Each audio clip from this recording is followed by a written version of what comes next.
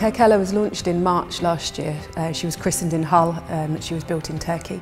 She's 86 metres long and 4,290 tonnes.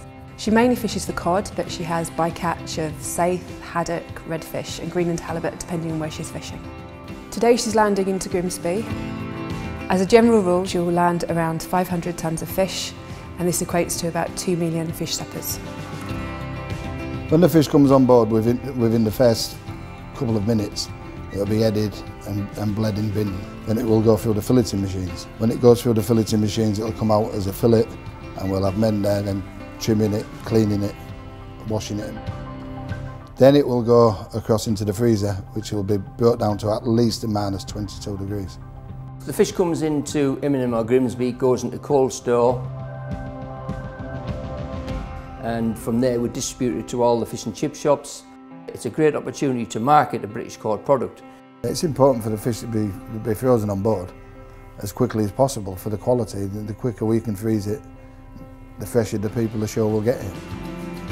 Maybe 3 hours. When it comes ashore, that fish was only 3 hours out when it was frozen. Quality is first and foremost. Price, obviously, we've got to be competitive in the market.